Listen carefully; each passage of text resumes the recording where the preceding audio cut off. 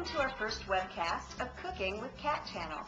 I'm Susan Logan, editor of CatChannel, and with me is Laura Lee Bloor, associate web editor of CatChannel. Hi there.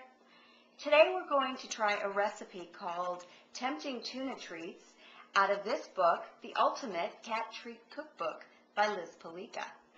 Here are all the ingredients you'll need.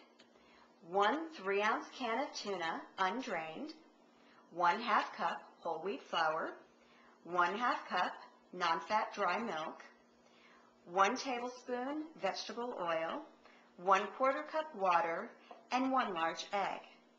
Now that we have all our ingredients together, what's next, Laura Lee? Well, first, you want to go ahead and preheat your oven to 350 degrees, which we've already taken care of. And I'm going to roll up my sleeves here real quick. And then you want to grab your tuna and pop the can right open. Okay. You want to put it right in your large mixing bowl. Scoop out the little last bit here. And then you just want to shred your tuna, and it should be very easy because the tuna is already kind of pre-shredded. So you're just doing the fine tuning on it. So it's pretty easy from here. All you have to do now is add the rest of your ingredients.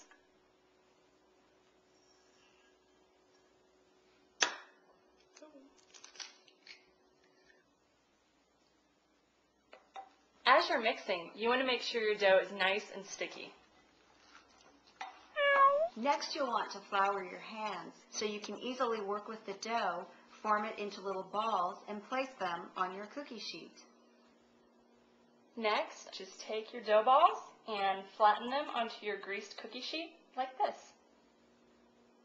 Now all you want to do is bake them in the oven for 10 minutes or until they're a nice golden brown around the outside edges.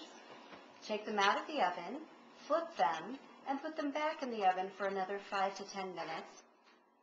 Then you can store them in your refrigerator and they're ready for your cat to enjoy.